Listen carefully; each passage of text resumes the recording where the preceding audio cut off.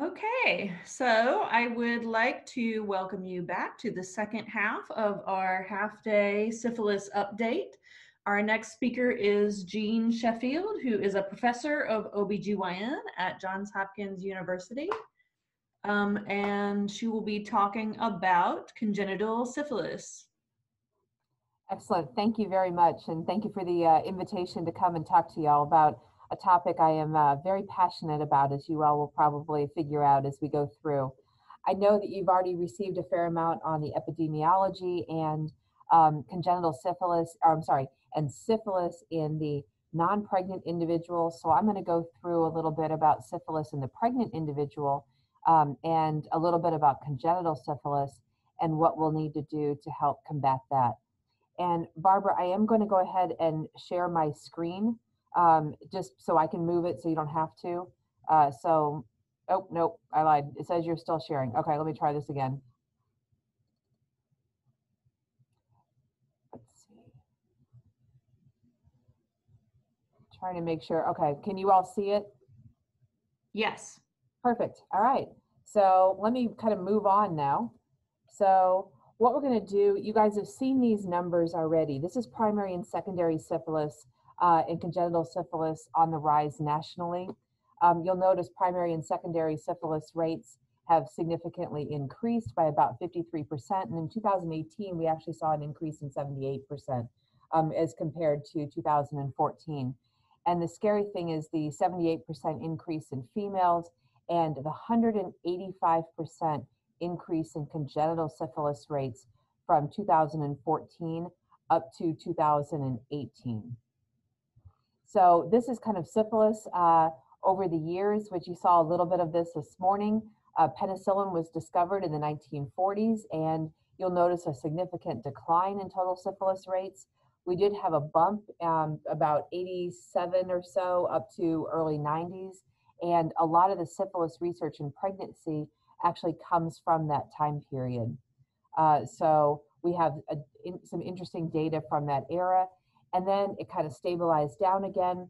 And we always said, my mentor, George Wendell, who is considered like one of the kings of syphilis in pregnancy, always told me that when you start seeing rises, a whole lot of efforts go into decreasing the rise in education and all that, very similar to what we're doing now. And you start seeing a decline, and then it'll stay down for a while. And then as people forget, or as people don't recognize, like the new generation of physicians that may not see syphilis normally, and they don't recognize it, things get a little bit lax. Monies get distributed to other things like Zika and COVID and all that, and then rates start going up again. So we're unfortunately in the going up again stage. So everybody always wants to look and see where they're at compared to other states. I'm in Maryland, and we definitely have some significant congenital syphilis issue. Certainly, you'll notice Virginia and our kind of our general area, while not the highest states, certainly have pockets of significant problems with both syphilis and congenital syphilis. And this is what happens in pregnancy. So as the primary and secondary syphilis rates go up in females, you start seeing a significant rise in congenital syphilis rates also. And this is up through 2018. And frankly, I find this terrifying, but it makes perfect sense. As more moms get syphilis, more likelihood of the baby getting congenital syphilis. And part of my talk today is to try to figure out how to prevent that increase, even if there's an increased number of moms that are pregnant that get syphilis, trying to decrease the rates of the infants getting syphilis. So these are the kind of the interesting things. You always talk about males over females, and there's always more males than females. But that top red line there, the male to female ratio, I think is fascinating. In the last few years, the rise in females, the concerning rise in females, the ratio is starting to change a little bit. It is a reproductive age problem, as you can see. We certainly do have cases of syphilis outside of the reproductive age population, but the majority is in the reproductive age population, which is one of the reasons why we're having so many problems with congenital syphilis. And when I specifically look at females in that reproductive age, it's up in all categories, not just specific age categories. We always think about adolescence and stuff, but you will notice up through 2018, it's just skyrocketing across the board. So you heard a lot of this morning, so I'm just going to go briefly through this right now. But it's caused by the bacteria. In pregnancy, we always think about, and outside of pregnancy, I always teach my people about the 2 stages. There's only 2 stages because it gets confusing on the other substages, but 2 stages, early and late, divided by that 12-month time period. And under early stage syphilis, you have primary, secondary, and early latent syphilis, which I know Dr. Rampalo has talked about, and then late syphilis. I'm just going to show you a few more pictures because I think it's impossible to do this talk without showing some pictures. So in pregnancy, it acts very similar to the non-pregnant individual. Primary syphilis, or the primary chancre, occurs, and it is usually painless, whether they're pregnant or not. Raised red firm border, flat base. Sometimes it has a discharge or gets tender and inflamed if there's a secondary infection over it, but oftentimes it is, there's no symptoms, and it may be on the vagina, it may be on the cervix, and oftentimes women have no idea they have primary syphilis. It's just not identified. It's not as obvious as, say, a chancre on a penile shaft of a male. They may have some non-suppurative lymphadenopathy that resolves, and then usually the chancre itself completely resolves. Unfortunately, the bacteria doesn't just disappear usually, so it goes systemic. Once it goes systemic, you start getting the manifestations of secondary syphilis. And in pregnancy, those manifestations are very, very similar. So you may have the dermatologic rashes, things like this, that whole body rash you see in the upper left-hand corner, the palm and sole lesions that you'll see. You can see some of the mucus patches that can occur. These are all some of my patients over the years that have had secondary syphilis. They may also have patchy alopecia, so kind of patchy hair loss. And then they also develop, about 1/5 of them will develop condyloma lata, where they have genital lesions. This is one of my patients that have secondary syphilis. I have another picture of one of my HIV positive patients with a primary herpes outbreak that looks very, very similar to this.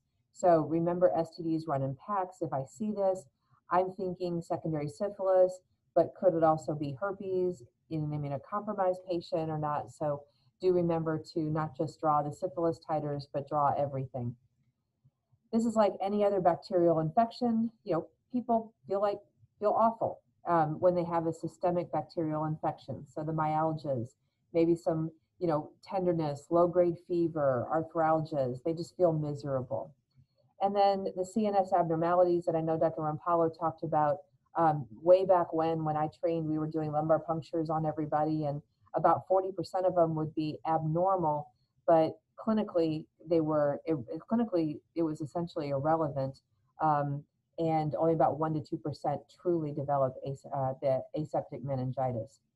This is a patient that has a resolving chancre there on that left-hand side, and the condyloma lata is starting to develop. So take a look for both as you get development of one and resolution of the chancre. And then again, pregnant women are the same as non-pregnant. If you don't do anything, it doesn't get identified, they don't come in for care. As long as they're within that 12-month time period from the time they got it to the time you diagnose them, if they are completely asymptomatic, they are in that early latent stage. The problem is they are infectious, and remember, I'm talking pregnancy now. They are infectious not to a partner, but also to their baby. So we have a number of cases of patients that come into labor and delivery that have early latent syphilis that have an infected child, and we'll talk about that in a minute. If they go beyond that 12-month time frame, it gets to that late latent syphilis where they have no manifestations, they're just hanging out. They are also at that stage. Occasionally we have patients that will infect a partner, or again infect a fetus or unborn child if they are in that late latent syphilis stage. So we take all of this very seriously. We rarely see tertiary syphilis in pregnancy. Every once in a while we'll see it in somebody that was infected maybe at birth and never were diagnosed or treated. Occasionally we'll see patients with a gamma or cardiovascular syphilis, but that is incredibly uncommon in our reproductive age population, our pregnant women. I did want to put this in here only because when we talk about manifestations of syphilis, you also have to remember that that bacteria goes from an infected mother into the bloodstream, into the placenta.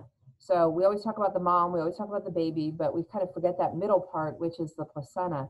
So I did want to put this in here so you know that the bacteria actually causes a lot of placental changes, inflammatory changes both in the umbilical cord and in the placenta. And this is not so you guys can learn about all these different changes and things, because most people could care less about that unless you're an uber geek like myself on syphilis and pregnancy. But just to put in there and say, yes, make sure that you evaluate the placenta at the time of delivery in these patients. And then you go from mom, placenta, now you've got the baby. So the bacteria transfers across the placenta to the baby and causes congenital syphilis also. And importantly, this can occur at any stage. Usually we see clinical manifestations of congenital syphilis if the mom is 18 weeks or more, because a lot of the manifestations involve an inflammatory response in the baby, and they don't mount a great inflammatory response until they get up to about 18 to 20 weeks. So a lot of our manifestations we see are in that if they get infected 18 to 20 weeks onwards. However, we do have cases of say a patient miscarries at 12 weeks and she has secondary syphilis, we have found spirochetes in the abortus specimens. And so you can see transfer to the fetus at any gestational age. The diagnosis of congenital syphilis, for those of you guys that are on the call that do this or are listening to this, that try to figure out how to confirm a baby has congenital syphilis, it is incredibly difficult to do. There is not just one test that will show you congenital syphilis. Oh, I'm sorry. Let me go back to that slide. There is not just one test that will say, oh yes, you've got congenital syphilis, yes or no. So it is a combination of, you know, the mom had congenital syphilis or had syphilis during pregnancy or at the time of delivery, so you've got testing. You then send blood on the baby, you send the placenta, you get all the different results trying to figure out what's going on. There is no IgM that is available right now, or no good, accurate IgM that is available right now to help diagnose and figure out, does a baby have congenital syphilis. You certainly can do an examination of the baby and try to figure out if the baby has any evidence of congenital syphilis, such as hydrops, meaning extra fluid, like a bunch of fluid in the abdomen or fluid in the chest, fluid in the skin or around the umbilical cord. The child may have evidence of liver disease already, so the baby may be born jaundiced or have a skin rash. And I'll show you some of these pictures. So this is from a couple of our babies that have had congenital syphilis when I was down at Parkland. This is an incredibly thick edematous placenta. This is a grossly abnormal placenta. And then when you actually look at it under the microscope, also incredibly abnormal. And this alien looking thing down in the bottom right-hand corner is actually a very swollen edematous umbilical cord that went with that placenta. So you can see a whole ton of edema in that cord. And you'll notice in this baby up in the upper right-hand corner, this baby looks puffy. This baby had ascites, so the abdomen is incredibly distended. The baby had a big liver, which contributed to part of the distension, but also had a lot of fluid contributing to the distension of the abdomen. And you'll notice this other baby had multiple skin lesions consistent with congenital syphilis. And this is a baby that had a stillbirth. Most of our babies that end up having a stillbirth, we do what we call a fetogram. And in that fetogram, what we do is we're looking for evidence of bony changes consistent with congenital syphilis. So you may not be able to see my marker, but down here in the leg bone and the femur, say in that upper or the bottom right, the lateral side of that femur there, it's not a nice smooth border of this femur. It's almost like a moth-eaten appearance of that femur, and that is evidence of congenital syphilis. And this is one of our baby. This is again the same baby, autopsy specimen, and babies have very big livers. I mean, it is what it is. Babies always have big livers, but this is an exceptionally large liver. of a baby. So this is kind of all kind of textbook congenital syphilis. But as most of you all know, most babies that are diagnosed with congenital syphilis or meet definition for it don't actually have all these manifestations. So this definitions for surveillance that a lot of the health departments have to deal with are, you have to look at all the babies born that we think have congenital syphilis by symptoms, infants born to moms that were untreated or only partially treated, stillborn infants. So there's a few definitions that you guys use in classifying them.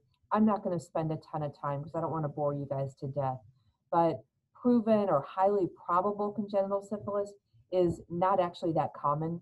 It is when you see a baby that actually truly has abnormal findings, or they have an RPR or a VDRL that is higher than the mom's titer by about 4-fold, or you have somebody that knows how to do a dark field, which a lot of people don't know how to anymore, but you have somebody that knows how to do a dark field, and you're able to do the dark field test on some of the lesions for the baby and ends up coming out positive. But again, this is the least common, or one of the least common categories you're going to see a nice confirmed congenital syphilis. A lot of the ones you guys are going to see are in this possible category or the less likely category. So the possible category are those infants that are normal appearing on exam. Their titers, their RPR or VDRL is less than 4-fold of the maternal titer. The mom may just not have been adequately treated or not treated at all, or the mom was treated with a non-penicillin regimen, which we'll talk about in a minute, or they were within the 30 days of treatment, so they got adequate treatment, but it's still within that 30-day time period. All of those, the infant ends up getting classified as a possible congenital syphilis. And then the less likely, if everything was done right, mom has no issues, neonate is completely normal, that's the congenital syphilis less likely category, and the unlikely category even less likely. So those are kind of the 4 categories you guys have to deal with all the time. So let's talk about pregnancy. As I mentioned earlier when I was showing you the different pictures, pregnancy itself doesn't change what syphilis usually looks like. Unfortunately, syphilis markedly affects the pregnancy. It can be devastating to a pregnancy. This is data that we had. I spent 18 years of my life at Parkland, and this is data that we had out of Parkland during that big increase in syphilis in the country. We had a huge increase in Dallas also. And what we did was we took a look at every woman that walked in the door of labor and delivery. So they come in to deliver their child. If they were diagnosed with syphilis at the time they walked in the door to deliver their child, these were the outcomes. These were the numbers of babies that were actually infected. So if a mom walked in the door, had her child, and she had a primary syphilis diagnosis at that time, the chance the baby either had a congenital syphilis stillbirth or had congenital syphilis active congenital syphilis was about 23%. Notice if the mom had secondary disease when she came in to deliver, up to 60% of those babies had congenital syphilis, whether it be stillbirth or live born with a diagnosis. But even in the early latents and the late latents, we did have some babies that were infected. And then the unknown category, who knows what those were? Those are the ones where we just don't know how to classify them. They're a latent of some sort because they don't have symptoms, but we don't know how long they've actually had it. That's why that category is kind of between the early and latent syphilis. So in knowing all of this, we know syphilis is a huge problem in our reproductive age population. We know the numbers have gone up. And unfortunately, we also know the numbers of congenital syphilis have gone up. So the big question is, how do we prevent this infected mom from infecting a child?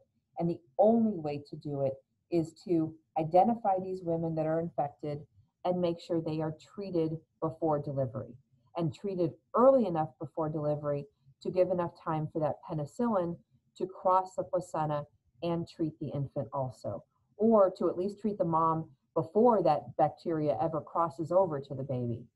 So we've got to prevent or at least treat maternal syphilis. So this is some data out of 2015, and this was back when they noticed a 36% increase in syphilis rates at that time. And what they did was they noticed that one, primary and secondary syphilis rates had increased, which we expect. We see that a lot. We also noticed that about a fifth of them had no prenatal care. So we like to blame some of it on, oh, the women just didn't come in for care. We as physicians or we as healthcare providers didn't have a chance to identify them and treat them. But that's actually not true in a lot of the cases. So about 22% had no prenatal care.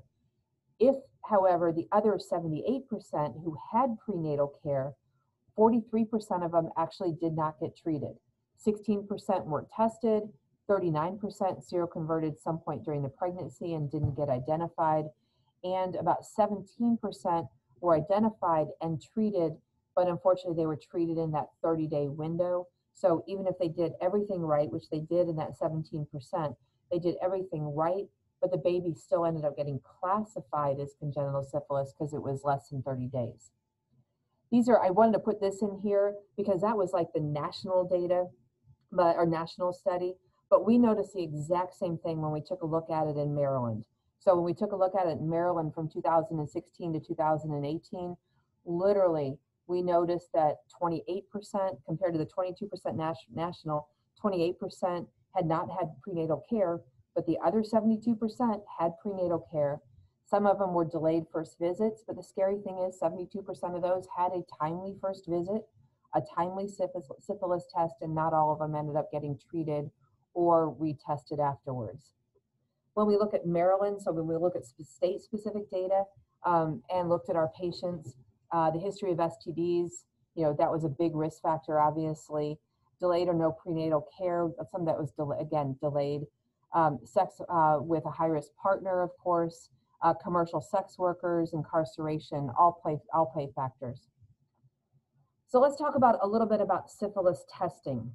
And again, you heard some of this, so I'll talk about some of the different nuances with pregnancy as we kind of go forward. So when we start looking at syphilis testing, there are a number of different ways to do it.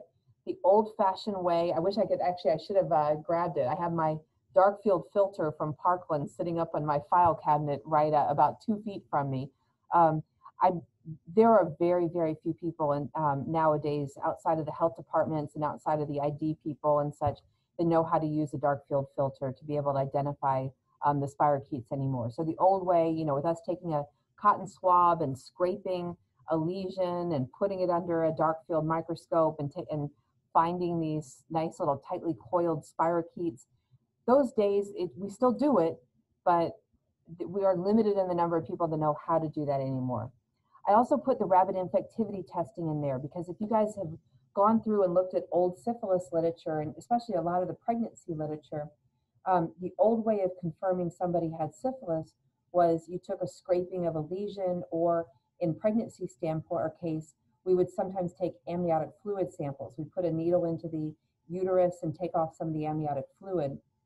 You would end up injecting these fluid specimens that you've obtained into the testicles of these big New Zealand white male rabbits. And then within, a week to 10 days, if the testicles were very inflamed, you would actually remove the testes, look at them under the microscope with a dark field filter, find all the spirochetes. That is the traditional rapid infectivity testing for syphilis. And a lot of the earlier studies had that. Most of us that have done syphilis research have had the pleasure of working with syphilitic rabbits in our past, and they're not real pleasant to work with, as you might expect. The good thing is, from a clinical standpoint, our people don't have to do this. They don't have to be messing with rabbits, and frankly, they don't, dark field is incredibly nice to be able to do for the acute diagnosis, but you can draw a tube of blood. So when you draw that tube of blood, the serologic detection, you can either look for non-treponema antibodies, such as the RPR or the VDRL. Essentially, they're looking at antibodies to things the body produces in response to a syphilis infection. So the RPR, the VDRL are kind of standard one, the TRUST, the old ones. And then you can look specifically for treponema antibodies. And again, I know we've already gone through this, but I wanted to bring it back again and mention it because these do play a problem in the diagnosis of syphilis in pregnancy.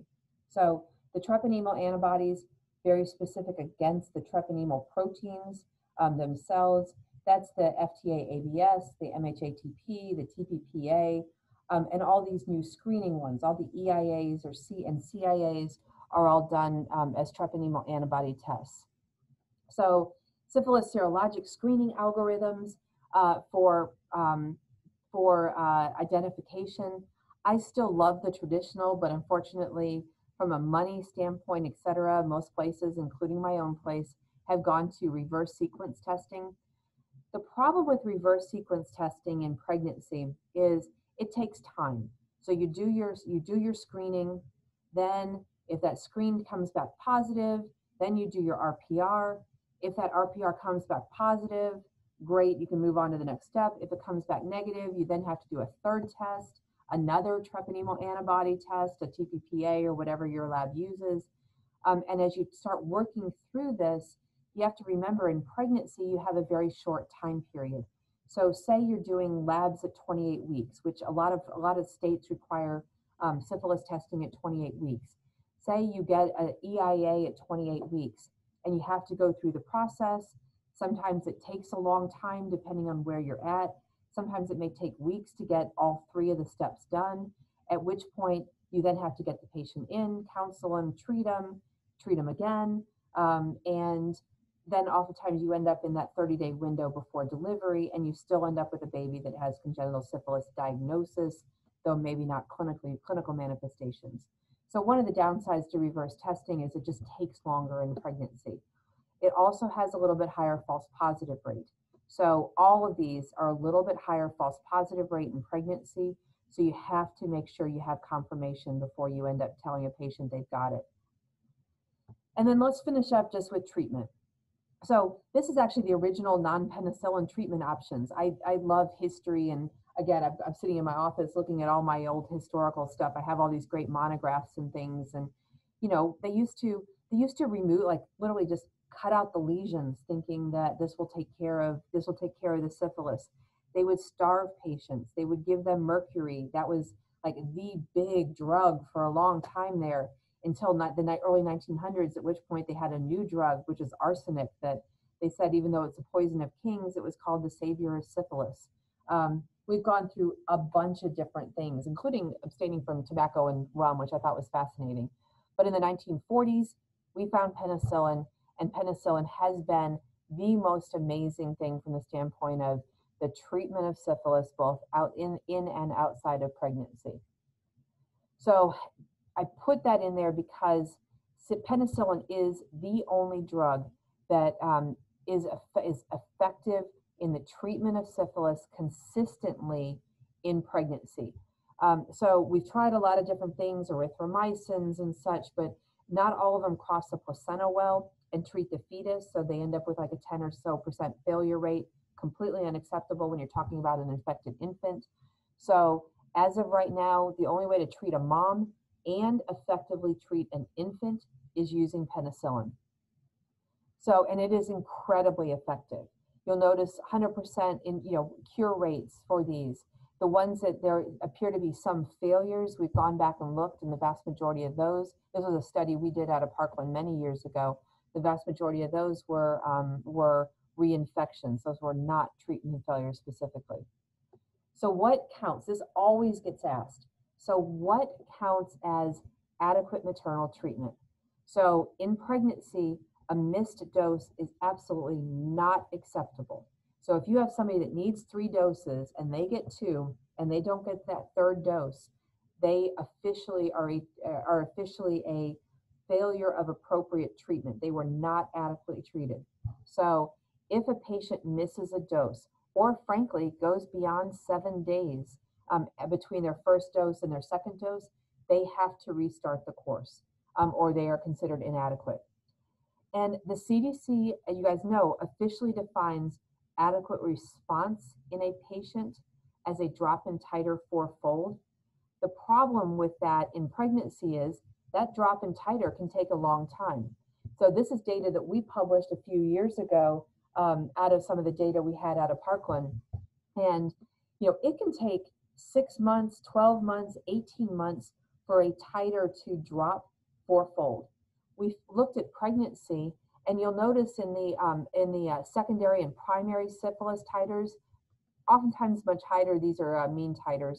Um, Oftentimes you'll notice a pretty rapid drop, but similar to non-pregnancy, the unknowns, the late latents, the early latents, they take a long time to go down. And remember, pregnancy is a very short time period. And so oftentimes, if a mom is diagnosed at, say, 18 weeks and has a titer of 1 to 64, by the time they deliver, they may not have a titer down to 1 to 16, or their titer is 1 to 4 at the time they're diagnosed early and pregnant. They probably have late latent disease. They get their adequate 3 doses, but a 1 to 4 would have to go down to a 1 to 1 by delivery. And oftentimes it takes longer to get there. So at delivery, if they haven't dropped fourfold, that does not mean they were a treatment failure. That just means they may not have had enough time after appropriate treatment. I want to mention this only because we talked about there are manifestations in a baby that we can actually see on ultrasound: big liver, extra fluid, real thick placentas, edematous placentas. We can see a lot of these things in ultrasound. And if we treat a mom, we can actually find those ultrasound findings. We can watch them over time as they get better. So a big liver, over time, if we give it enough time after treatment, we can watch in the fetus via ultrasound that liver size go down. It may take a few weeks, but we can watch it go down. There's also, if you actually draw blood from the fetus at, during the pregnancy, if you actually take a sample of blood, you can see abnormal liver tests, and you might see hematologic abnormalities. We can see those normalizing over time if we keep doing repeat blood sampling. So I did want to put this in here also because I get asked about this a lot. What do we do in worldwide? So, here in the United States, we do have every once in a while pockets of penicillin shortage. We've all had to deal with that. But worldwide, it is a significant problem. And this was actually addressed by the World Health Organization in 2017. They looked at a number of different anecdotal reports of benzathine penicillin shortages, collected data, and you'll notice there was about a 41% benzathine penicillin shortage, whether it be financial, whether it be supply chain, but 41% of the reports they looked at, there were shortages. And so World Health Organization came up with recommendations for what to do if you don't have penicillin. And I'm not going to read through all these, I promise, that would bore you to death.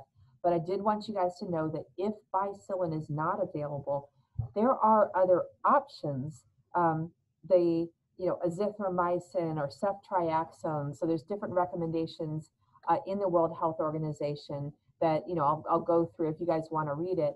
But these are not optimal. And the important thing is, if you use a non-penicillin regimen, if you have to use a non-penicillin regimen to treat a pregnant woman, you have to make sure that baby is evaluated and treated also. And this is just a paper in Sexual and Reproductive Health Matters, looking at 62 guidelines from around the world out of 128 countries, and a number of them do address the penicillin shortage. Not all of them, but a number of them do address the penicillin shortage. So some of the ones that have been mentioned, ceftriaxone is certainly being looked at, particularly in the non-pregnant individuals. Unfortunately, there are no treatment trials in pregnancy comparing it to benzathine penicillin. So here in the US, we do not recommend it at this stage. Cefixime, there's a study looking again in non-pregnant individuals. Azithromycin, because of azithromycin resistance, it rapidly developed. We do not recommend that at all anymore, though we used to talk about it. Right now, the goal is to use benzathine penicillin. And we do the same treatment regimens. In an early stage disease, we will do 1 dose. Now, a lot of people are concerned that 1 dose, you still have to get that medication to cross the placenta and treat the baby. And so the concern is, will that 1 dose be optimal? Not for the mom. We know it's optimal for the mom, but is it optimal for the baby? So a lot of places, and I am one of them, I will, in early stage disease, give a second dose of bicillin a week later. If somebody has late stage disease, you get the 3 doses of benzathine penicillin G. And again, if somebody is penicillin allergic, one, you have to confirm they're penicillin allergic, because as you guys know, a lot of people that think they're penicillin allergic, when you do specific testing of the penicillin molecule, they're actually not allergic. They had a reaction when they were a kid to something the penicillin was mixed in, like some of the horse serums or such. So it actually is not a significant problem anymore, or not as significant numbers that we used to think it was. So if somebody says they are penicillin allergic, if they can, we skin test them or we give them an oral challenge.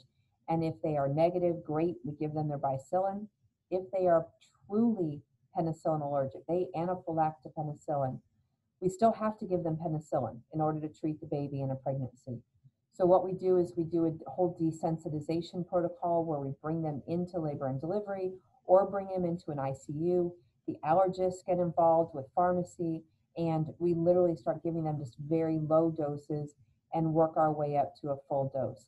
The good thing is if you desensitize them with that first dose, you're able then to get that second and third dose in without having to go through the whole desensitization process again. It lasts for a little bit of time. And so you're able to just a week later give them their next dose, and the following week give them their third dose if need be. So my final message kind of for this part of the talk, and usually then I just open it up for questions and such. My final message is just, in order to decrease congenital syphilis, we really have to wage this battle on 4 fronts. So it is the obstetrician, the pediatricians, the healthcare providers. So it's not just obstetricians, it is midwives, it is family practice, it is emergency rooms, it is health departments, it is any care provider has to know what syphilis is, has to be able to recognize it, has to know how to diagnose it, and has to know how to treat it. So we've got to tackle it on all those fronts. And obviously the public health service. It does me no good to treat somebody or to get a test back that says 1 to 4, and I have no way of knowing were they treated. Do I have confirmed treatment 2 years ago? Was their titer 1 to 128 2 years ago, and now it's 1 to 4, and I can go yay? Or were they treated 2 years ago and they went to non-detectable, and now they're 1 to 4, and I go, uh-oh, possible reinfection. So we can't do this without our health department colleagues also, that we can determine, what are old titers and such. You guys are doing, the healthcare provider or the public health services are tracking babies, and they're making sure people come in for care. We used to, in the old days in Dallas, when I was there, we had such a large number of patients with syphilis that we actually had a health department epi in our clinic, in our obstetric clinic, 1 day a week. We would sometimes she would bring in cases or bring in patients with congenital syphilis or with syphilis to come into clinic to be treated. So we had, she was there with us. We were kind of in the trenches, but we could not have done it without her. So we can't do it. The clinical side, my side type thing, can't do it without everybody involved. And that's the only way we're going to be able to work.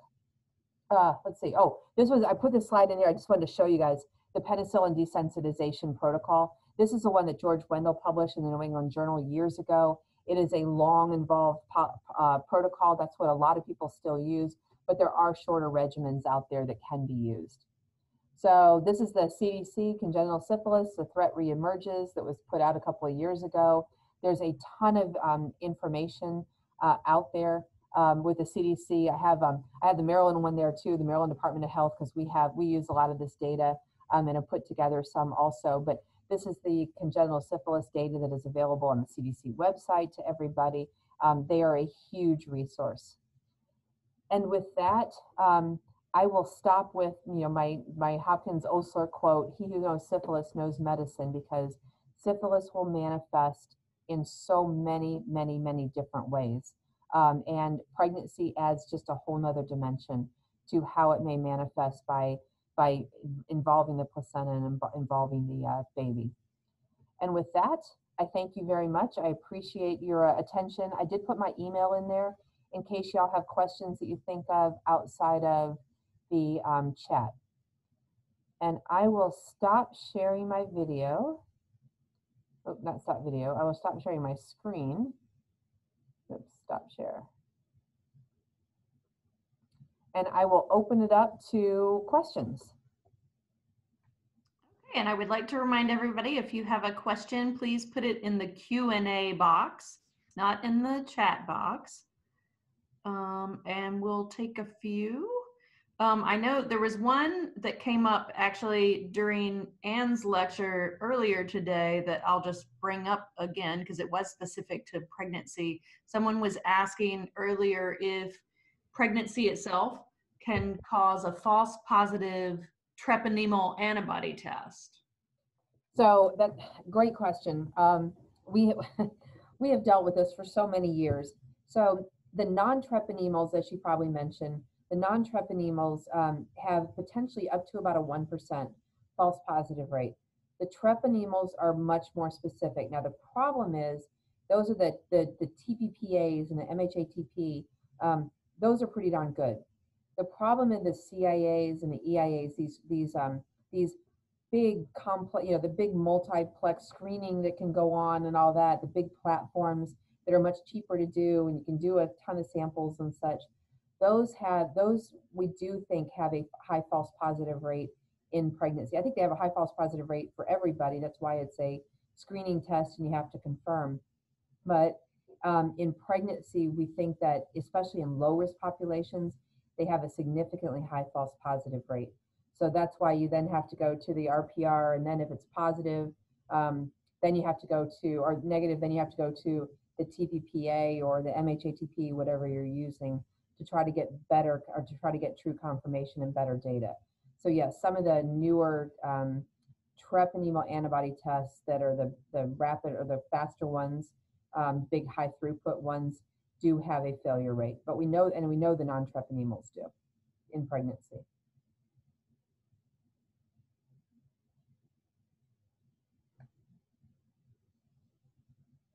Okay, I'm not seeing any questions yet in the Q&A, but please feel free to enter any that you like.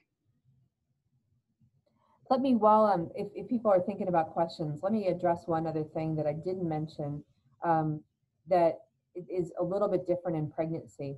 So for those of you guys that do a lot of syphilis management, everybody's very familiar with the Jarisch-Herxheimer reaction that occurs in patients, particularly patients that have, say, secondary syphilis. They have a lot of bacteria in the body. You go ahead and give them penicillin, which they're exquisite with, the spirochete is exquisitely sensitive to penicillin. It very rapidly lyses, but then you get this Jarisch-Herxheimer reaction, which essentially is the body's response to this rapid lysis of the bacteria. And you can get, low-grade fevers and myalgias and all that after treatment, usually for about 24 hours. Not a big deal in the non-pregnant individual. The problem is when you give bicillin to a pregnant woman and that bicillin crosses the placenta, if you have a baby that is infected already and has a high spirochete load, that baby, all the spirochetes are also lysing, and the baby may have a lot of problems with the Jarisch-Herxheimer reaction. There have been rare reports of a stillbirth, reports of, if you have a baby on the monitor, watching the baby's heart rate start going down. So the baby actually may have a Jarisch-Herxheimer reaction also. So in pregnant women that are further in pregnancy, where we would intervene on an infant if there was a problem, if we actually, before I treat a pregnant mom, I actually do an ultrasound. If the ultrasound shows early evidence of congenital syphilis already, I treat them actually up on labor and delivery while they're on the monitor. Okay, next question. How would you recommend that mothers with syphilis are counseled about the potential for their children to have lifelong positive syphilis test results? That, I have never been asked that question before, and that is an incredibly thoughtful question. So the good thing is, it depends on the scenario. So if a mother is positive and has antibodies, and you are absolutely correct, that IgG antibody crosses the placenta, goes to the baby, and hangs out in the baby. If the baby is not infected, and the baby is born and all the baby has is the IgG antibodies from the mom, those are actually cleared in about 12 to 18 months. So, or up to 18 months. They're actually, most of these are cleared much faster, but you can see clearance up to about 18 months. If the baby, though, is infected, so you have a mom that's infected, if the baby truly is infected and the baby is making its own IgG, those IgG certainly may stay positive for many, many years. In theory, it could stay positive for life, though I can tell you a lot of, not a lot, but some of the people that are infected perinatally, if you follow their titers out for years, which a gentleman named Pablo Sanchez has followed some of these kids out, sometimes over time, those IgG antibodies will go down to non-detectable. It's true for us too. So infections I got as a child, if I had strep throat as a child, I may not have antibodies anymore, even though 20 years ago I did. As we age, some of those antibodies start dwindling. But it's a great, great question. It's true for HIV, it's true for all of that. If the baby was infected with congenital syphilis and still has antibodies, you've got to, when they're old enough to understand, you do have to sit down and talk to them, because it'd be horrible if they end up in a pregnancy themselves 20 years later, test positive, and have been faithful to a partner, and their partner has been faithful. So you've got to have that conversation. The good thing is that is a very, very small percentage of people that you would have that conversation with.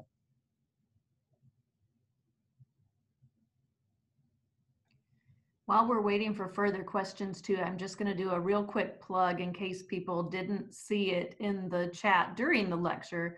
Dr. Sheffield mentioned dark field microscopy, and if you are a clinic if you already have a bright field microscope, so if you're a clinic that's doing wet preps or whatever, and you were interested in learning about dark field microscopy or learning how to do dark field microscopy, that is a course that our PTC offers. So feel free to contact us for further information. And there are good YouTube videos and all that online. This is actually, I don't know if you can see it, but this is actually one of our dark field filters that I stole from Parkland. This one's broken, so I was able to steal it. But I know old is not always bad. It has been around for a very long time, and it is incredibly useful in the acute hair setting to get a quick answer. If you see a chancre or something suspicious for, say, a herpes lesion or a chancre, do all your normal tests. But it's very helpful to be able to take a look, and if you see spirochetes under a dark field, know that bicillin is the way to go. So it's incredibly useful. Even though I'm always a if you err on the side, if you think you may have syphilis, particularly in a pregnant woman, err on the side of treatment as you're doing your evaluation. Anne, Rickard, that's actually a great question. So the question is in the chat box: is a baby automatically treated at birth? This is an incredibly difficult answer in a couple of ways and a couple of factors. So if a baby has confirmed or probable, absolutely. But when you talk to the pediatric ID guys, they will tell you some babies will need 10 days of penicillin. The exact same baby in a hospital right next door may get 1 dose of penicillin with follow-up. Some babies will be evaluated, not given penicillin, and then followed. So much depends on your system, kind of where you're at, what the ability of your system to follow up these babies, what the patient population is. Do you think this mom will bring the baby back in, or do you think they may get lost to follow up? A lot of people will err on the side of treating. I'm like with the mom and everything, I'm certainly on the side of treating. I'm the same way with the baby, though. Whether you treat for 1 day or 1 dose or 10 doses over 10 days is very variable depending on where you're at. But yes, quite often the baby will at least get 1 dose and then get follow-up set up. It just depends on the scenario, whether the baby has any clinical manifestations, whether the mom was adequately treated, and if it was just within that 30 days, or was this a mom with no prenatal care that has secondary syphilis that baby is going to be more aggressively treated. So it just depends on your pediatric ID group at your hospital and what your patient population is. I have one question that I'm now trying to remember if you already addressed in your lecture, All right. which is, I know there were some studies that looked at treating pregnant patients with 2 bicillin during early Mhm. syphilis rather than 1. And I wonder if you could just speak about that briefly, because it may come up for other people somewhere else. Sure. So if you guys are avid readers of the STD treatment guidelines, you will see a couple of sentences in there on the treatment of pregnancy. And the way the 2015 ones, and I think the 2000, I think it goes back at several iterations, has a sentence in there where it says, they talk about, the treatment is the same, give 1 dose.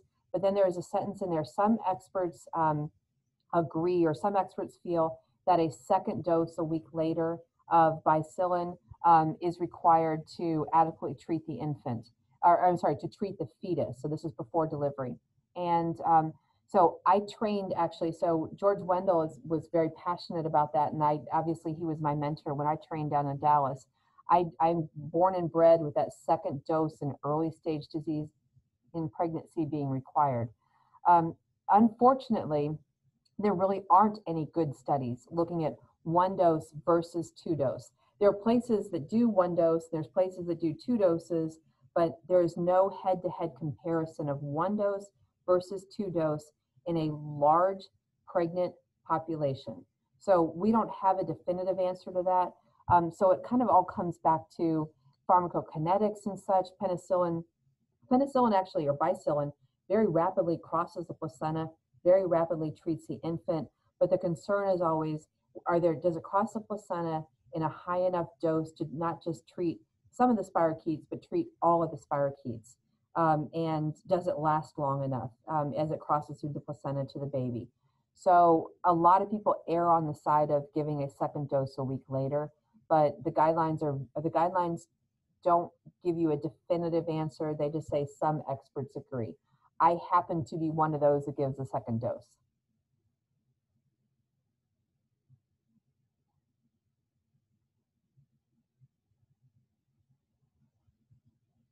All right, I'm not seeing any other questions.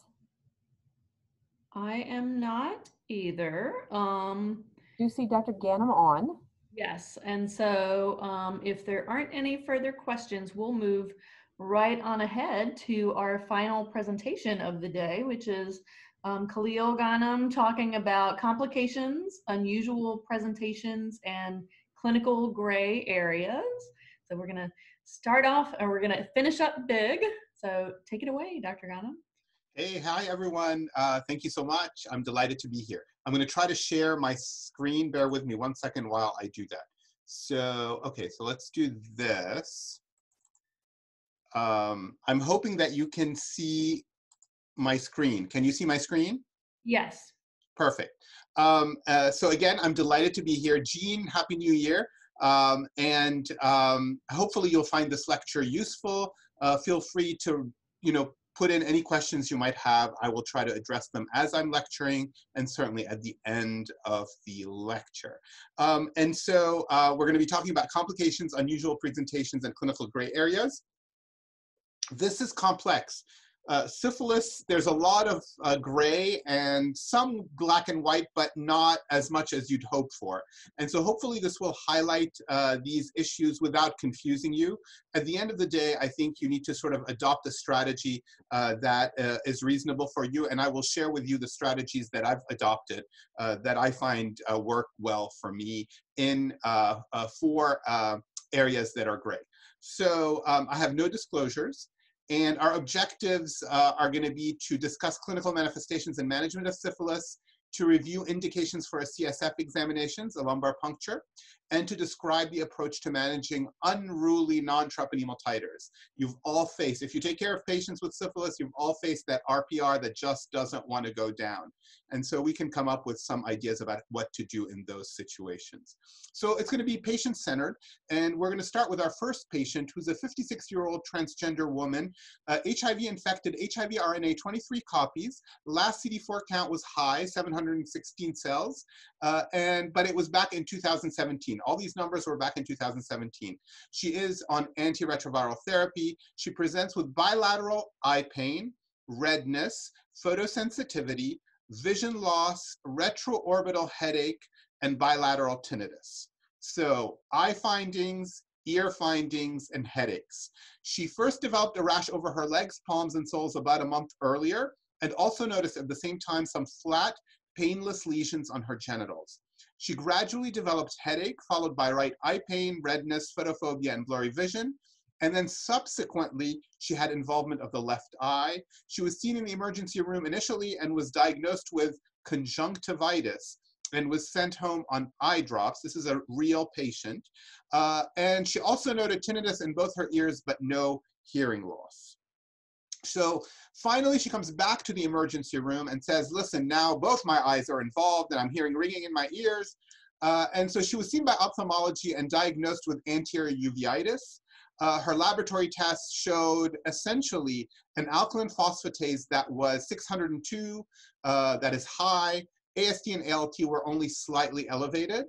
Of course, her RPR was positive at 1:64 with a positive treponemal CIA. So with this patient, the questions that I have are, does this patient need a lumbar puncture? Does she need a CSF examination?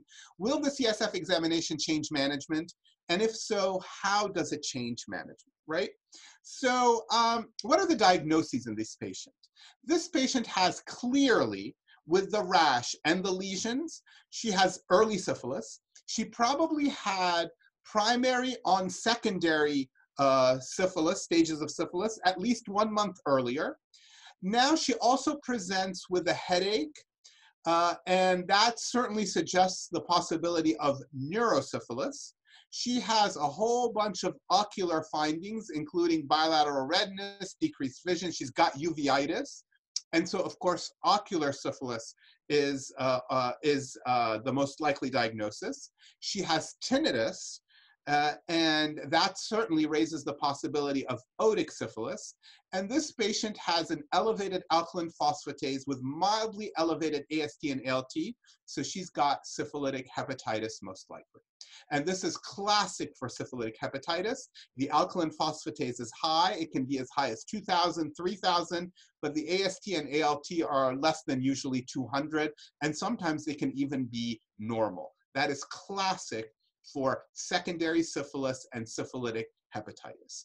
And so this patient, this is a real patient that we saw in the emergency room at Johns Hopkins.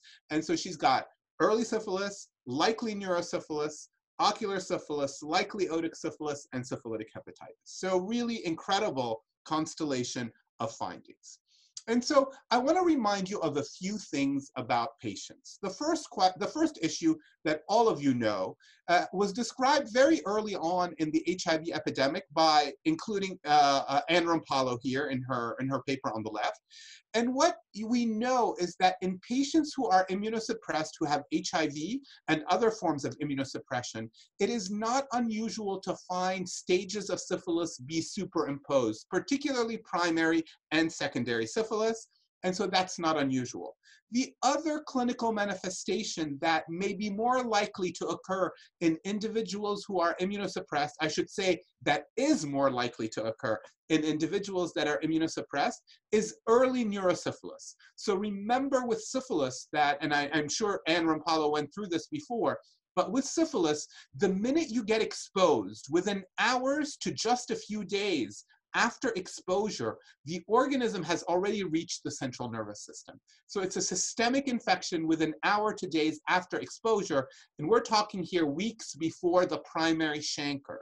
That's why neurosyphilis, ocular syphilis, and otic syphilis can occur during any stage of the infection, even before the chancre of primary syphilis appears. I've seen several patients who came in, they had neurosyphilis, and they still hadn't developed a chancre, and they developed the chancre after the diagnosis of neurosyphilis was made. So remember that with individuals who are immunosuppressed, that primary and secondary syphilis can coexist. I've also seen that in patients who aren't immunosuppressed in rare cases. Also remember that early neurosyphilis, early ocular syphilis, early otic syphilis can occur in both immunosuppressed and non-immunosuppressed patients, but it tends to occur more frequently in immunosuppressed patients. The other thing that I want to remind you is that we spend a lot of time talking about the classic lesions of syphilis, in particular the chancre. And the way we teach about the chancre is that it's a single lesion that is well circumscribed, that is painless, and that's absolutely true. But in about up to 40% of patients, you can have multiple lesions, and those lesions can be painful. So in up to 40% of patients with syphilis who have primary syphilis can look like herpes simplex with multiple painful lesions. So be very careful when you're assessing patients.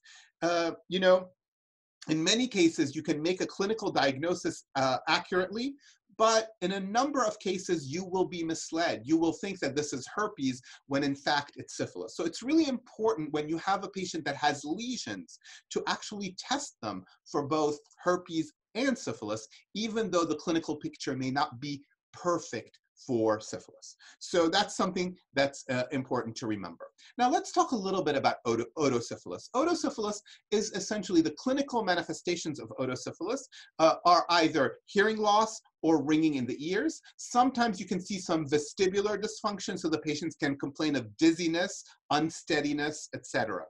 Otosyphilis can occur during any stage of the infection. We just talked about that. It can be early, it can be late, it can happen anytime. And so keep in mind, whenever you see a patient with syphilis, always ask, do you have ringing in your ears? Do you have hearing loss?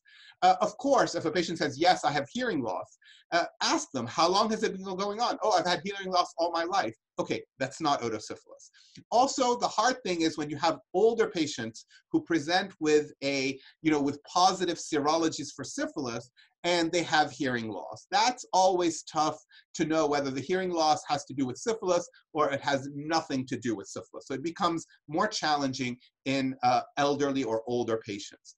But the diagnostic criteria, unfortunately, are challenging because in up to 90% of patients who have otosyphilis, the CSF examination is completely normal. If you do an LP, the CSF will be completely normal in over 90% of patients with otosyphilis. So if you see a patient whose only symptom is consistent with otosyphilis, so they either have hearing loss or tinnitus, but they have no other neurological findings like headache, photophobia, etc., then really you should not do a CSF examination, because in the vast majority of patients who have otosyphilis, the CSF examination is going to be normal. In fact, the 2021 CDC treatment guidelines will say clearly that if there are only otic symptoms and signs, you do not need to do a CSF examination. But the problem is, if you think clinically, the patient has otosyphilis, right? There's no other explanation for these manifestations other than syphilis. Then you have to treat them the same way you treat neurosyphilis, by giving them 14 days of IV penicillin. So while you don't need a CSF exam to make a diagnosis of otosyphilis, you do need to treat them with 14 days of IV penicillin, just like neurosyphilis. So otosyphilis, no LP, 14 days of IV penicillin. It can be unilateral in 50% of the patients, bilateral in the remaining patients. The treatment is IV penicillin. There's a lot of debate as to whether you should use corticosteroids as well. There are no good data on it, and so it really depends on the ENT doctor that comes to see them. Unless the patient has a really strong contraindication for corticosteroids, I usually am fine if they want to give steroids. They usually give steroids for anywhere between 2 weeks to 3 weeks. And usually I'm fine with that if the patient is not a brittle diabetic or has some other contraindication. The prognosis of otic syphilis is essentially, it depends. Tinnitus, usually short-lived tinnitus, if they come in quickly when the tinnitus happens or when they have hearing loss, usually the prognosis is very good. You can reverse these findings. But if patients have had these symptoms for a while, months to years, the likelihood that you're going to reverse these findings is very low. But what you will do is you will stop the progression of disease by treating them. So hopefully that covers otosyphilis. Ocular syphilis is very similar in some respects. It can be 50%, so it can occur anytime during the course of syphilis, early to late. And it can be unilateral in 50% of the patients, bilateral in the other 50%. Any ocular manifestation can occur with syphilis, from the anterior eye all the way to the back of the eye. Any ocular manifestation can occur with syphilis. All ocular manifestations have occurred with syphilis. Conjunctivitis, uveitis, retinitis, optic neuritis, all of that has been described with syphilis. So there is no pathognomonic finding, ocular finding with ocular syphilis. Every part of the eye can be involved during any stage of the infection. The vast majority of eye problems associated with syphilis are also associated with many other infectious and non-infectious diseases. Now, the one thing to keep in mind with ocular syphilis is that up to 40% of patients who have ocular syphilis will have a normal CSF examination. So if you had 100 patients with ocular syphilis, 40 of them will have a normal CSF examination. So the 2021 CDC treatment guidelines will say that if you have a patient that only has ocular signs and symptoms and no other neurologic signs or symptoms, you do not need to do a CSF examination, right? So you don't need to do a CSF examination if the patient only has ocular signs or only has otic signs or symptoms, because in many cases, the CSF examination is going to be normal. However, you have to treat them with 14 days of IV penicillin. So the story for ocular syphilis and otic syphilis is very similar. You don't need a CSF exam, but you need to treat them with IV penicillin for 14 days. And so keep that in mind. Now, syphilitic hepatitis tends to occur in early syphilis and usually occurs with secondary syphilis or around the time of secondary syphilis. They have a very elevated alkaline phosphatase and just slightly elevated AST and ALT. And usually these patients are asymptomatic, so you don't even diagnose it unless you get blood work. And rarely do we get liver function tests. But if somebody comes in and they have liver function tests and you see these parameters on the liver function test, think of syphilis as a possibility, as a possible cause of hepatitis. And remember that the treatment of secondary syphilis with one dose of 2.4 million units of benzathine penicillin G will cure syphilitic hepatitis. So it will cure syphilitic hepatitis. So when should we do a CSF examination on a patient? When should you order a lumbar puncture on your patient? And I think the most obvious time is when a patient has neurological signs or symptoms. So, and the reason why is because in neurosyphilis, I'm not talking about ocular syphilis, I'm not talking about otic syphilis, I'm talking about neurosyphilis. They're distinct entities. We tend to group them together because they're treated the same way, but they really are distinct entities. Neurosyphilis, ocular syphilis, otic syphilis. If they have neurological signs or symptoms, headache, photophobia, cranial nerve abnormalities, weakness, stroke, anything like that, those are neurological findings, and you need to do a CSF examination because all patients who have neurosyphilis will have abnormalities on their CSF examination, either a positive CSF VDRL or white cells in the CSF. If their CSF, or an elevated protein, I hate that one because it's so nonspecific, but elevated protein is also a diagnostic criterion. So if you have a patient that comes in and they have neurological signs and symptoms, only neurological signs and symptoms, no ocular, no otic. Do a lumbar puncture. If the lumbar puncture is negative, it's all normal, they don't have neurosyphilis. You can rule out neurosyphilis. That's why it's important to do a lumbar puncture in patients who have neurological signs or symptoms. It's also important to ask all your patients that come in with evidence of syphilis, ask them about ocular signs and symptoms, otic signs and symptoms, and neurological signs and symptoms. Now, we talked about ocular signs and symptoms, and we talked about otic signs and symptoms. And the answer is, if they only have otic, if they only have ocular, you don't need to do a lumbar puncture because you're going to treat them whether the lumbar puncture is normal or abnormal. On the other hand, if they have neurological signs or symptoms only, if the lumbar puncture is normal, you don't have to treat them for neurosyphilis. Now, the big question comes up is, what do you do when the serologies don't respond appropriately? So you have a patient that has syphilis and you treat them let's say their first titer is 1 to 512.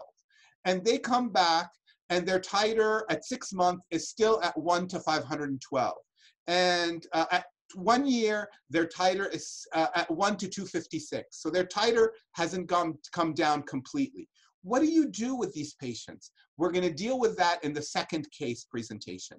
And the short answer is nobody really knows. In most cases, a lumbar puncture doesn't really reveal anything. And so hold on to that one. We're going to come back to it in just a second. What about your HIV-infected patient? Should you be doing lumbar punctures in your HIV-infected patients? And the answer is, this is my answer because there's no perfect answer. But I think the CDC agrees with the fact that if they are completely asymptomatic neurologically, if they have no neurological symptoms, then you don't need to do a lumbar puncture in your HIV-infected patients. I do not do a lumbar puncture except in patients that have neurological signs or symptoms, or in patients that have tertiary syphilis. So they come in and they have a gamma, or they come in and they're diagnosed with cardiovascular syphilis. It's very rare. I only see 1 or 2 cases every few years. And in those cases, I do a lumbar puncture because if they have neurological involvement, I will treat them with 14 days of IV penicillin. If they don't have neurological involvement, then the treatment of tertiary syphilis is IM benzathine penicillin. So it changes the management. So I do a lumbar puncture only if a patient has neurological signs or symptoms, or if a patient has tertiary syphilis, and then we'll talk about the serologies coming up next. So this is no, no, maybe, not really, no, and yes, I do the lumbar puncture with tertiary syphilis. And the CDC guidelines also recommend it. So here, let's go back to our patient who had all of these clinical manifestations of syphilis. The LP was done because the patient, she had neurological signs and symptoms. And so we did an LP, and the LP showed 67 white cells, the majority were lymphocytes, and the protein was high, and the VDRL, CSF VDRL was reactive. So we know for sure that this patient has neurological syphilis. Absolutely, no doubt about it. But in this case, the CSF examination did not change the treatment. Even if her LP were negative, she had ocular signs and she had otic signs, we would still treat her with 14 days of IV penicillin, even if her LP were negative, because she had ocular and otic signs. You might say, why did they do an LP? You could easily not have done an LP, and still you would still have treated her with 14 days of IV penicillin. And so keep that in mind. It's a decision, that's a clinical decision that was made. By the time they consulted us, I went down, saw the patient. I was like, you know what, I wouldn't have done the LP, but I'm glad you did. This confirms syphilis, let's move on. And so it's an approach that you can decide whether you want to do the LP or not. So what's the point of performing a CSF examination? The CSF examination in the 2015 treatment guidelines, because you want a CSF examination at baseline so that you can follow the patients. So if a patient has neurosyphilis and you do a baseline CSF examination, and there are, of course, abnormalities. Let's say 3 months after you treat the patient starts getting worse or says, oh my God, my headaches are getting worse. You can do a follow-up CSF examination and look to see if there's any objective measure for worsening of the neurosyphilis. If there is, you would retreat them. If there's no objective measures, you might say, let's follow and see how you do. So there is some evidence that by following these patients, by doing a CSF examination initially, it can be helpful when you're following the patients. They also used to recommend, the CDC used to recommend that you should do, all CSF abnormalities should become normal by the end of 2 years after the initial treatment of neurosyphilis. So you have 2 years to clear your CSF exam, your CSF parameters. Otherwise, you need to be retreated. Nobody does that. I don't know of a single clinician that follows these patients and keeps doing LPs up to 2 years. It's just hard to convince patients to do the LP. The good news is that there have been several studies that have shown that, in fact, the serum RPR decline, if a patient's RPR titers decline appropriately in the period of time over 2 years, then these patients' CSF will have normalized as well. And so there have been several studies that have shown that. The first one was by Christina Mara, and there have been subsequent studies from China that essentially say if the serologies get better and the patient is clinically better, you don't need to follow them with a CSF exam. And in the 2021 treatment guidelines from the CDC, there will be a sentence that says, if the serological titers respond appropriately after treatment, and if the patient is clinically well, doesn't have neurological signs or symptoms that persist, you don't need to do any follow-up CSF examination. So that's going to be a change between the 2015 and the 2021 treatment guidelines. So how can we make the diagnosis of neurosyphilis better? Remember, Anne Rampalo talked to you about this. The CSF VDRL is very specific. So if you find it in the CSF, the patient has neurosyphilis, but it's not very sensitive. 50% of patients who have neurosyphilis have a negative CSF VDRL. There are treponemal tests that can be done on the CSF. The problem with the treponemal tests is that these treponemal tests are essentially very sensitive, but they're not specific. So in other words, usually everybody that has neurosyphilis has a positive treponemal test in their CSF, but if you find a positive treponemal test in the CSF, not everybody has neurosyphilis. So they're not very specific. And so in the near future, they are looking at treponemal tests that have titers. And so by adding a titer to the treponemal test, you can make that test very specific and very sensitive. So in the near future, it is likely that we will be obtaining a treponemal test with a titer. And based on that titer, we will be able to diagnose neurosyphilis with high sensitivity and high specificity. Stay tuned, that's coming up in the near future. Okay, now we're gonna come to our second patient, RJ. This is a 38-year-old man who presents with low-grade fevers and a rash for 3 days. He noticed a painless ulcer that appeared on his penis a week earlier and severe rectal pain associated with defecation. He has a past history of pneumocystis pneumonia. He's HIV infected. And he has a history of gonorrhea, 3 episodes, one of which was a pharyngeal gonorrhea. He denies any tobacco, any drugs.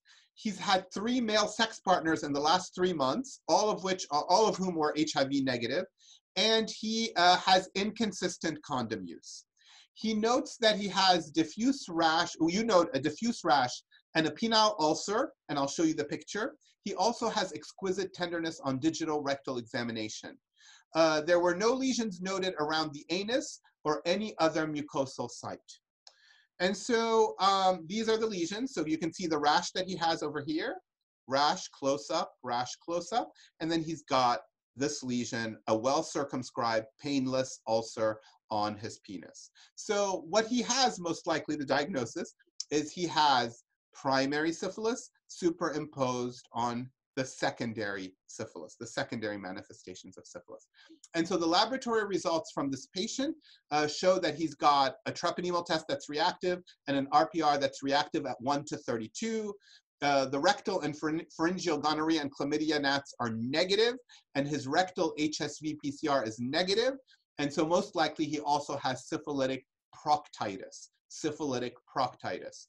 And so he has primary syphilis, secondary syphilis, syphilitic proctitis. And so this patient has early syphilis, and he was treated with 1 dose of 2.4 million units of intramuscular benzathine penicillin G.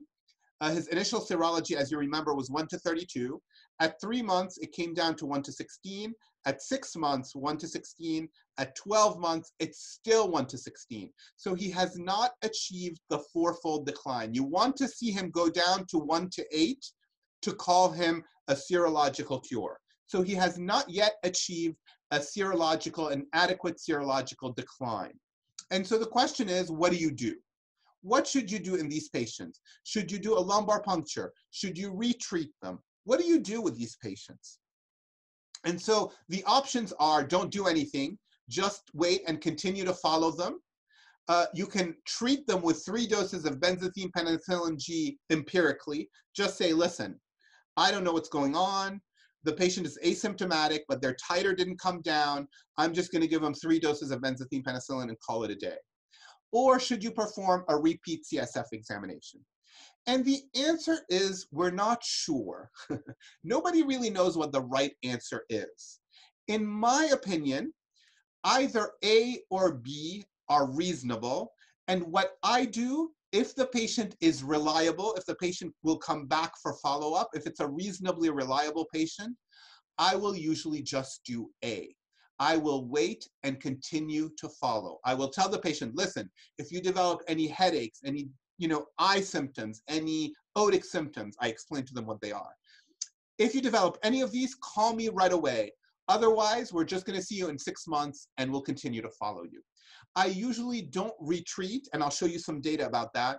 And I usually don't perform a CSF examination, and I'll show you some data about that too. So these are your options though, and all of these options are appropriate. Nobody's going to argue with you if you want to pick one of these options. You have to figure out what you think is the best approach. I feel that continuing to follow these patients is the best approach for me. So the first question is a CSF examination necessary in asymptomatic persons who do not achieve a 4-fold decline in non-treponemal titers after therapy? Nobody knows the answer to that question. The CDC treatment guidelines said you can consider a CSF examination, but first wait for a full 12 months in patients who have early syphilis and a full 24 months if a patient has a latent syphilis. So keep in mind, don't even think about doing a CSF examination if the patient is asymptomatic until you've waited at least a year for patients with early syphilis or 2 years for patients with late syphilis. Don't even think about it, just keep following. After that, you can consider doing a CSF examination. So does this persistent titer that didn't go down 4-fold, does that predict a poor clinical outcome? Do these patients do worse because they get neurological signs or symptoms, etc.? And the answer is we don't have great data, but in the short term, these patients don't do worse. And so they did these studies where they looked at these patients whose titers didn't go down, and they did LPs, and in some cases they treated some but didn't treat others. And they didn't find a difference between those who got treated or those who didn't get treated. They didn't find a difference in those who got an LP versus those who didn't get the LP in the short term, in the near term. There doesn't seem to be a difference. And that's the reason why I choose to just follow these patients instead of doing an LP or doing treating them again. The data don't suggest that there are better outcomes in the short term. Now, long-term data, we don't know. We don't have information about long-term data. 5 years, 10 years, 15 years, we don't know. And that's a problem. And that's why some people say, you know what?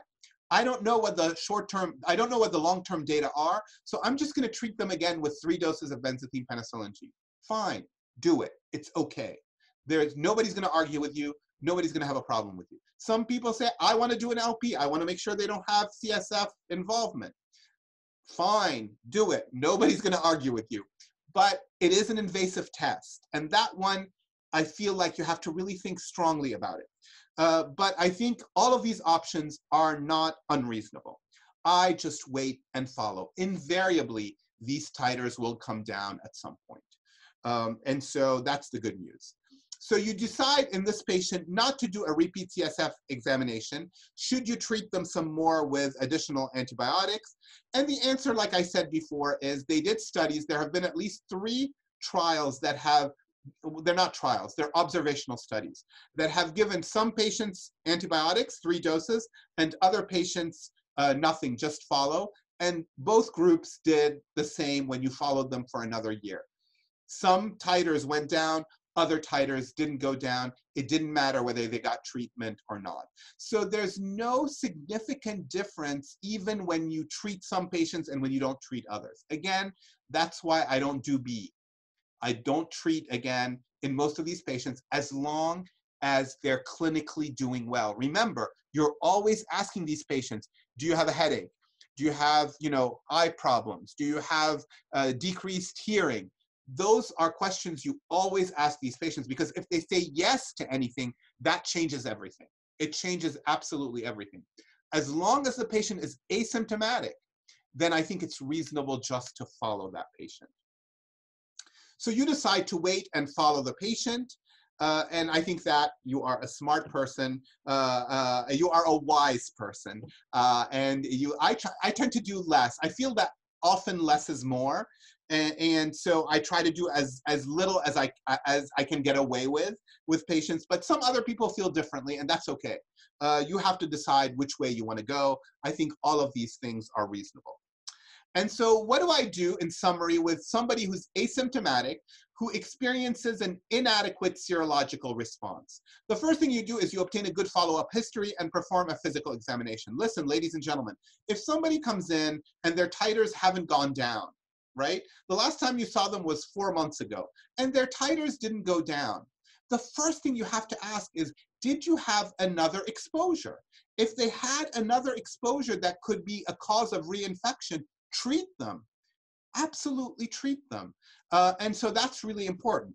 If they don't have a possibility of reinfection, then ask yourself the question, did you wait an appropriate amount of time? 12 months for early syphilis, 24 months for late latent. The 2021 guidelines are no longer going to say 6 to 12 months wait for early syphilis, 12 to 24 months wait for late syphilis. They're going to say 12 months for early syphilis, 24 months for late syphilis. Wait at least that amount of time. Then think about what you want to do. If the patients are reliable, if they're asymptomatic, it's perfectly reasonable to follow them, to continue to follow them.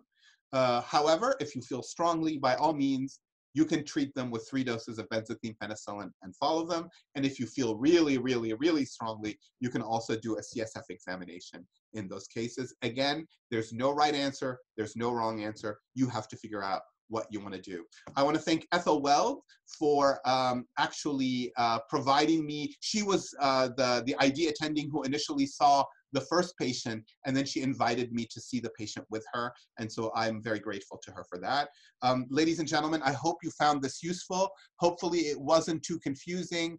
And if you have any questions, I'd be happy to answer them. I wish you all a happy new year. So I'm gonna look in the Q&A, right? Okay, so yes, feel free to go ahead and put your questions in the Q&A box, and I will keep checking them. Now, one thing that, while people are entering their questions, if there are any questions, one thing that I didn't address is, what do you do with a patient? Let's say you have patient NN who comes in and you treat them with and their titer is 1 to 32. And then the next time they come in with 1 to 16 titer. Great, you don't do anything. But then the following time, they come in with a 1 to 256 titer. Now their titer has gone up 4-fold. what do? In those cases, that's different. If they say, yes, I've been exposed to, I've had unprotected sex, then you can just retreat them for reinfection. But if some of them will say, listen, I absolutely did not have sex since the last time I saw you, and their titer has gone up fourfold, in those cases, then I think it's reasonable to do a CSF examination to make sure they don't have asymptomatic neurosyphilis. So if the titers don't go down, you can keep following. But if the titers go up fourfold after you treat them and they didn't get reinfected, then I think a CSF examination is normal. I'll tell you how I approach those patients, because sometimes patients don't tell you about an exposure. So I'll say this, I don't ask them, did you have an exposure? I'll say, listen, your titers have gone up fourfold since the last time I saw you. There are two possibilities with this. Either you got reinfected, or you have involvement of the brain, CNS, with neurosyphilis. And in order to make that diagnosis, I need to do a lumbar puncture, and I explain to them what the lumbar puncture is. Then I say, okay, tell me, did you have any kind of exposure that could potentially have gotten you reinfected? And so that way they know what your plan is, and they can make a decision about whether they want to share with you a history of reinfection or not. So that's the way I approach those patients. There is a question now. I have two questions for recommendations for treatment in an STD clinic environment via PCP. RPR 256, treated adequately. Follow-up test at 6 months later is still 256. Would you recommend treatment for potential reinfection or continue to follow because it has been less than 12 months? So the first thing I always tell people is always ask at any visit for the potential for reinfection. If a patient gives you a history that it's possible that they could have gotten reinfected, just treat them. Treat them. Don't take any risks. Treat them. But if the patient says, no, doc, I haven't had any sex, I haven't had unprotected sex, etc., then I would just follow them. One of the things that you have to keep in mind is that titers in syphilis should not be interpreted. You shouldn't interpret any syphilis titers without a good history. The only way to adequately treat patients, manage patients with syphilis, is to have the titers and to have a really good history. And of course, you can never be sure with patients. But if a patient says, no, I haven't been re-exposed, then I wouldn't treat them. I would follow them for a full 12 months. And in some cases, I would follow them even longer. So thank you very much for that question. Now, let's go with the next one. Patient was adequately treated after a 1:64 RPR 3 years ago. Never had follow-up testing. They're screened now and they have an RPR of 1 to 8. Do you recommend treatment because you cannot rule out that their RPR would have gone to 9? That's a great question. And the answer is, I don't know. I mean, I think I would recommend treatment if the patient says, well, yeah, I've been having unprotected sex. In that case, I would say, okay, just give them 3 doses of benzathine penicillin as syphilis of unknown duration and start fresh from there on. If the patient says, no, I've been in a monogamous relationship, I haven't had unprotected sex, etc., I would just, and if they have no neurological signs or symptoms, no ocular signs or symptoms, no otic signs or symptoms, I think I would just follow them. Again, I think the history from the patient helps you make those decisions. Again, I also understand that it's not always the most reliable history, but sometimes you do your best. And if you suspect that the patient may not be truthful, is not giving you the whole answer, you're worried, just go ahead and treat them. It's okay to treat them. And so I think that you just have to do your best to try and figure out whether you think reinfection has happened or not. And it's not 100%, I get that, but do your best. Go with your gut feeling and decide whether you need to retreat them or not. There's another question. Thank you very much for those questions, by the way. They're fabulous questions. So Sheila is asking, I was informed recently by an infectious disease specialist that Bicillin times 3 should be given pending the patient being referred for a CSF. What are your thoughts about this and the impact of the CSF results? So my answer to this is, so it depends on the situation. Let me tell you, if the patient has any symptoms, be it ocular, otic, or neurological, you should refer them immediately. They may not get a CSF examination, but they need to be referred immediately to have an ophthalmologic exam, to have ENT check their ears, and if they have neurological signs or symptoms, to have a lumbar puncture. They should be referred immediately. In Maryland, we had two cases where they had ocular signs and symptoms. And the patient, they called the ophthalmologist, the patient's ophthalmologist, and the ophthalmologist said, sure, I'll see them in 3 days. The patient went home, came back a day later and was blind in one eye, and it was irreversible. And the other patient was actually had loss of vision in both eyes that was fortunately reversible. So the take-home message is, if they are symptomatic, you don't waste any time, send them to the emergency room. And call the emergency room and say, listen, I have a patient that's coming in, I suspect ocular syphilis, make sure that an ophthalmologist sees them. I have a patient that's coming in, they have neurosyphilis, make sure that the LP is done. On the other hand, there is the other. So in those patients, I don't give them any treatment, I send them to get evaluated immediately. On the other hand, there are the asymptomatic patients, right? The patients that if you decide to do a lumbar puncture, if their titers went up, but they're asymptomatic. If you decide to do a lumbar puncture, and let's say the lumbar puncture is not going to get done for another week, should you treat them? Yeah, I would give them a dose of benzathine penicillin G in that case. And you know what? If the lumbar puncture comes out normal in a week, good news, you don't have to treat them with IV penicillin. So I don't think it matters if you treat them ahead of time and the lumbar puncture comes back negative. If the lumbar puncture comes back negative at any time, you don't have to treat them for neurosyphilis. So I hope that answers your question. I don't give benzathine penicillin G if they need to be evaluated immediately. I send them and make sure that they go for evaluation.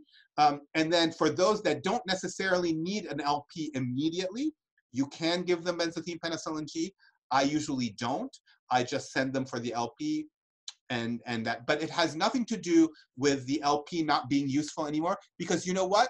If the LP becomes normal with that 1 dose of benzathine penicillin G, 2 thumbs up, you don't need to give them any more IV penicillin. So good, thank you very much for asking that question. It's a fabulous question. Any other questions, ladies and gentlemen?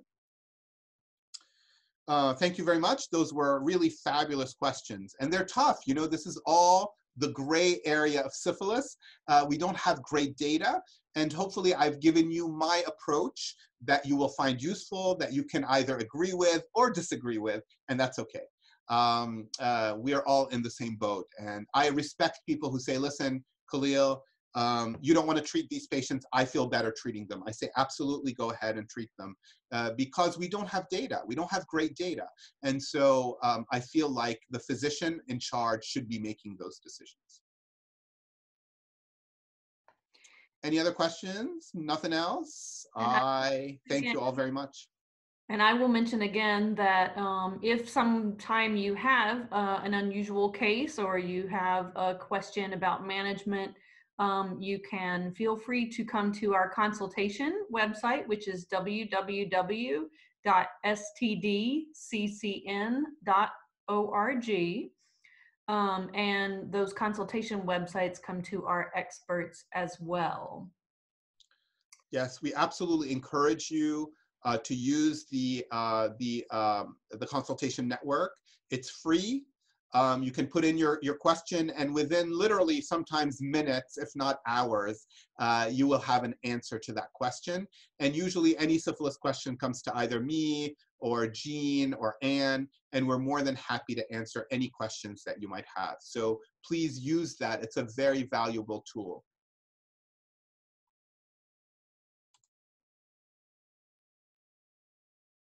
Thank you all very much. Barbara, do you have any final words to say? Do they need to fill out anything? I don't know. Yes, I do. I'm going to stop the recording first now. Okay. Thank you, Dr. Ghanem. See you soon, everyone. Happy New Year.